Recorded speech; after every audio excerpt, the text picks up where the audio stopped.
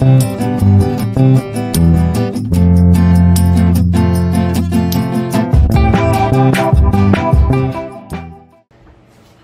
my name is Allyson. I'm one of the interns here at Kentucky Reptile Zoo, and here I am holding one of our juvenile yellow anacondas.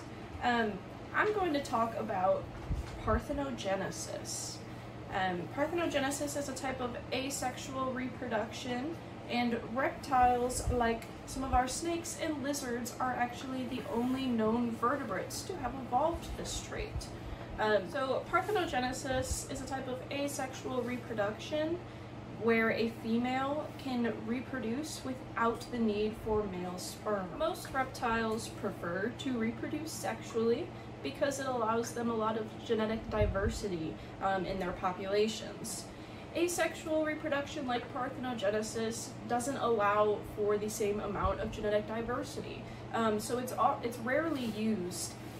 But it can be beneficial in the short term, but for the long term it does kind of get rid of some of that genetic diversity that is present in sexual reproduction. In general, individual reptiles will induce parthenogenesis because of either lack of mates in the area, and they need a way to still fulfill that need to reproduce, or there can also be, in some cases, little resources like food or habitat availability, so they do not have the energy or the means to sexually reproduce. Some reptiles will have WZ chromosomes to indicate their sex.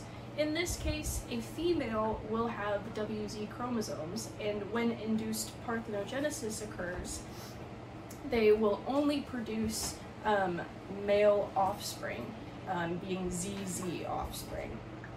But in the case of some reptiles who have XY sex chromosomes, the female will have XX chromosomes and can only produce other females. Parthenogenesis hasn't only been occurring in the wild, but it also takes place in captivity.